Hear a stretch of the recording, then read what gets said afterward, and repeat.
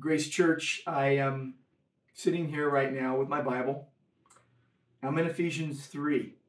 I know that we were going to start Ephesians 4, but I really want you to see something again and maybe to a deeper level in Ephesians 3, 20 and 21. Let me read them. Now to him who is able to do far more abundantly than all that we ask or think, according to the power at work within us, to him be glory in the church and in Christ Jesus throughout all generations, forever and ever. Amen. I want to point your attention back to verse 20 here.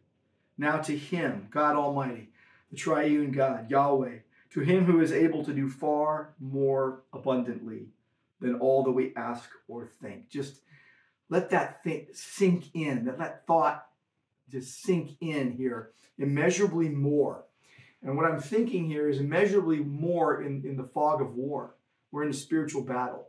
We're in a spiritual battle for the souls of men and women and boys and girls. And we're in a spiritual battle. And oftentimes there's just a fog as you're going through, and it gets confusing. And you wonder which end is up, and you wonder what you're going to do, and you wonder how things are going to work out. And it just gets disorienting even.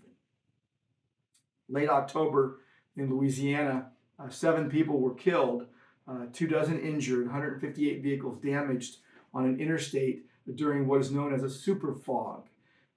Near zero visibility, and due to the heavy fog, it caused an 11-mile backup, but all these people were killed and injured and vehicles damaged. And when you can't see due to the fog, when you can't pray, even maybe due to grief and shame, what do? And I want to remind you here in Ephesians 3:20 that God can do more than you think he can, and that God is always working for his glory.